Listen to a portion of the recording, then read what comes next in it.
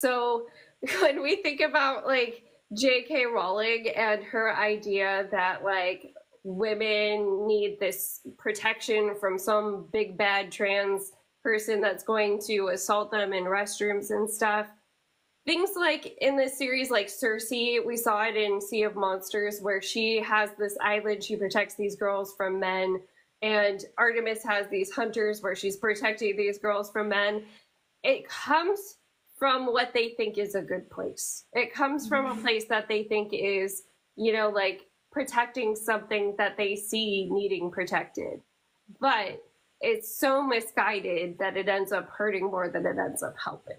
She's spending all of this time going after a very marginalized group of people that are not the ones that are actually doing things to other people. And like what you were saying about the like female characters in this world kind of getting like benefit of the doubt, like Cersei and Artemis are not seen the same way as like more predatory men characters are.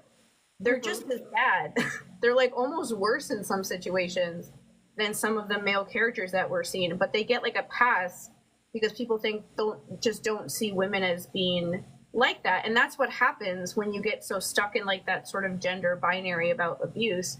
If you think that you have to be a man in order to be abusive, you're going to miss like super abusive women and girls that are also around you doing these things that are just as bad, that are even harder for people to talk about, because it's not socially acceptable for a woman to be the one hurting you. And so it makes it even harder for people to come forward about that sort of abuse. And it makes it more likely for it to happen. And so that's like the whole irony of a character like Artemis or like real life J.K. Rowling, where they're trying so hard to protect women from the people they think are hurting them that I guarantee you that they're missing people that are actually doing harm. And they also don't realize that the things that they are doing also kind of fall under that category. She publicly accused them of being that and like sent a lot of harassment towards their way, predicated on the idea that they are, but they're not. And she's going to get in a lot of financial trouble because she did that. Yeah, and she literally did harm to women in the name of this turfiness. Yeah, like how many other women who don't look traditionally like feminine watched that all happen and are now like afraid that that people are going to think that they're trans when they're, and like use that as a reason to attack them. Like that's already a difficult situation. And I guarantee you that especially Black women have had that happen to them already the last few years and are afraid of that continuing more. Yeah. Just because of how racist the ideas of what a woman looks like is. And so it's like you're trying so hard to protect women by attacking one.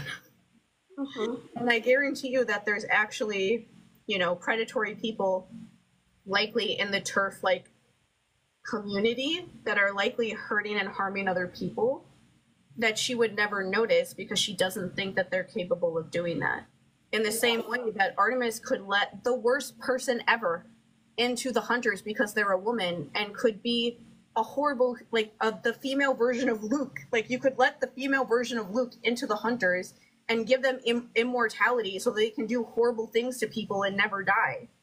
Yeah. And I don't think that she would even think that they were even capable of doing that because she thinks that because they're a woman, they aren't capable of doing those things. And that's like extremely dangerous to say because women are very much capable of doing just as bad as men are. It's like that whole idea that like trans people are somehow more likely to be predatory because they're trans. And it's like, that's not, every person who's trans is different from every other person. Your gender identity doesn't suddenly make you into a different person.